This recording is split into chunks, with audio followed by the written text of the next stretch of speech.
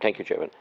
Minister, can you confirm when the continuance of the Northern Ireland Planned Health Scheme, formerly the Cross-Border Directive, will be placed into law within the state? This is of crucial importance, not just for the thousands of our citizens on waiting lists around the country, but also it's a serious recruitment and retention issue for our armed forces who rely on the scheme for treatment in Northern Ireland hospitals through PD4. Can you, Minister, confirm that the funding has been allocated to the long-term continuance of the scheme in addition to that of the Cross-Border Directive, which forces patients to mainland Europe? Thank you very much, Deputy Collins, for raising this issue, which I know is of particular interest to you, and I acknowledge the work that you and others have done in assisting constituents and patients to avail of the services of the Cross-Border Directive. And while the policy matter is one for the Minister for Health, I'm happy to answer the question as best I can. As you know, since the start of this year, the provisions of the EU Cross-Border Directive no longer apply to the UK. On the 28th of December 2020, the Irish Government approved the implementation of a new Northern Ireland planned healthcare scheme. The new scheme, operational from 1 January 2021, enables persons resident in the state to access the same treatments previously provided for under the EU Cross-Border Directive and to be reimbursed for such private healthcare in Northern Ireland by the HSE, provided such healthcare is publicly available within Ireland. It's intended the scheme will operate for 12 months on an administrative basis initially, with a view to developing a general scheme to provide a statutory basis for the scheme, and the Minister for Health is progressing plans in that regard.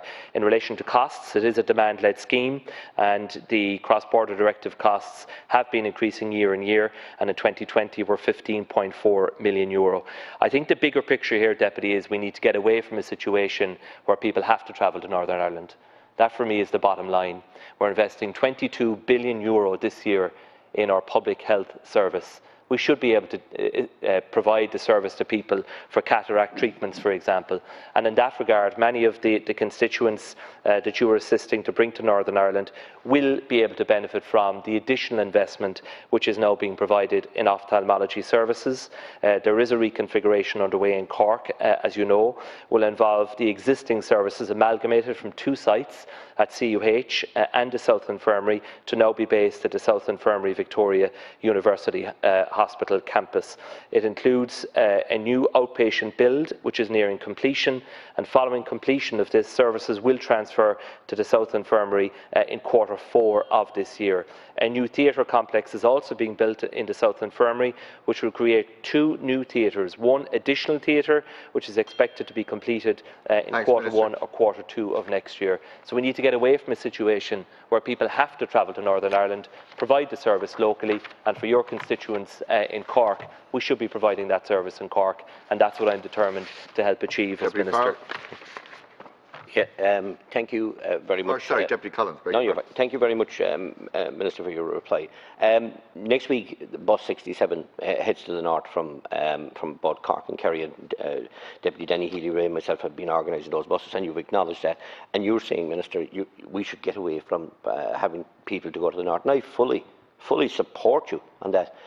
But it's not just a cataract. It's the hips, it's the knees, it's the simple MRI. Imagine you can't get an MRI done without waiting for weeks in here.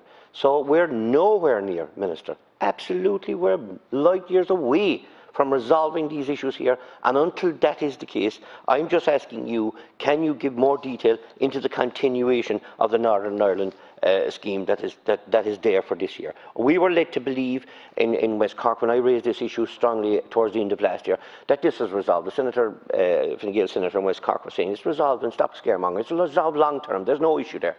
You're here to me telling me today that you're looking into it.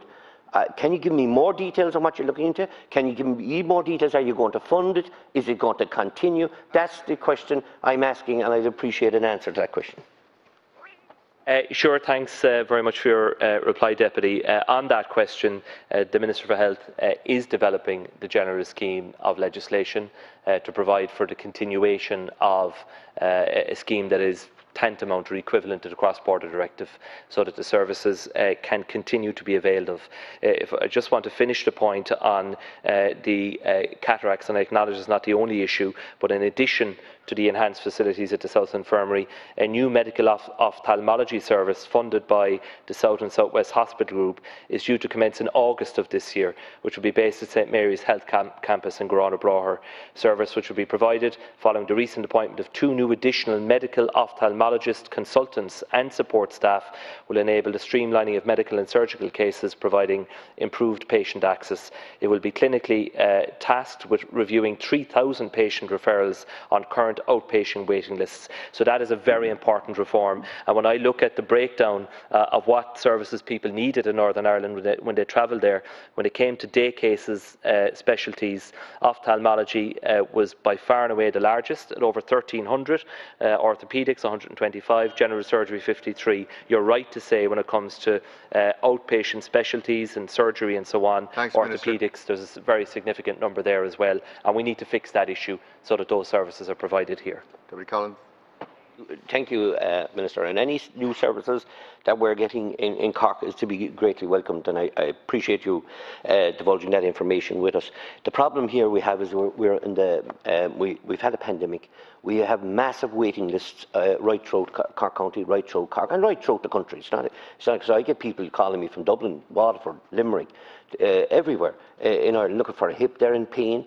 They need hip surgery. They need carpal tunnel. It could be knee, and obviously mainly cataracts. And I know that you said that there's work being done on the long-term development of the scheme that's there at present.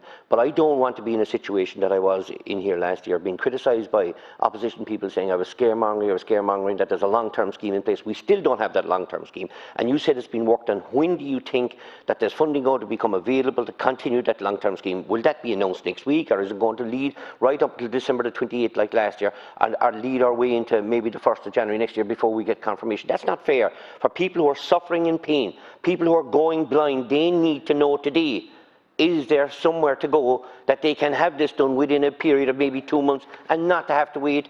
Some people are ringing me telling me they're waiting 5 years. Okay, Minister. It's incredible.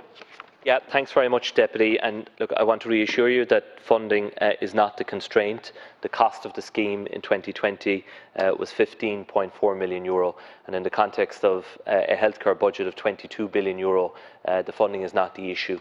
The costs are demand-led, so it depends how many people avail of the services under the cross-border directive, or in the case of Northern Ireland, avail of the Northern Ireland Planned Healthcare Scheme. It's important to reassure people that that scheme is in place.